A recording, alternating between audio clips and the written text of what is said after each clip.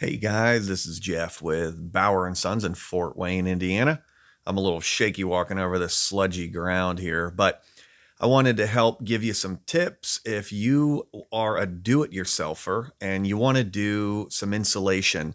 It's really cold up here in Indiana right now, so spray foam was not going to work. There's also supply chain issues with foam. The cost is going through the roof, but you can go down to the big box store.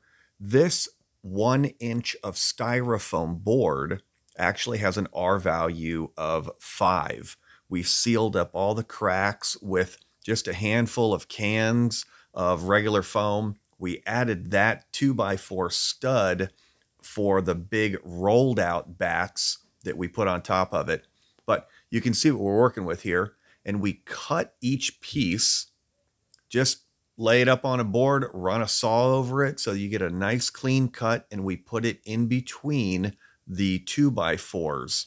And that gave it a little tighter seal, and you can see all that foam where we sealed up the cracks.